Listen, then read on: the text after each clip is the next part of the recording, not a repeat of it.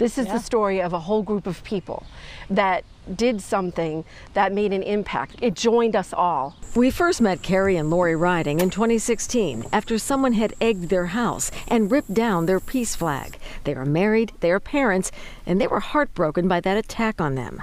But the real story is about what happened next. It's now a children's book called Rainbow Allies, the true story of kids who stood up to hate. That's the picture of that day that we took with the kids. The day the neighborhood children came up with a plan to buy peace flags and bike them all over the neighborhood, where residents displayed them to send a message. Just thinking about it, I just always remember how fun it was to do that, how cool it was to see everyone participate. I think it just kind of showed how important it is to treat everyone like family. Brendan Gaughan is now a senior in college, but that's him on the cover of the book, spreading the message. Just acceptance and love is really what needs to prevail. Pretty soon, there were flags popping up all over Natick. People in other neighborhoods were asking too, hey, where'd you get the flags? I want one too. In the interest of full disclosure, I'm pretty familiar with this story because my family lived it too. This is our neighborhood.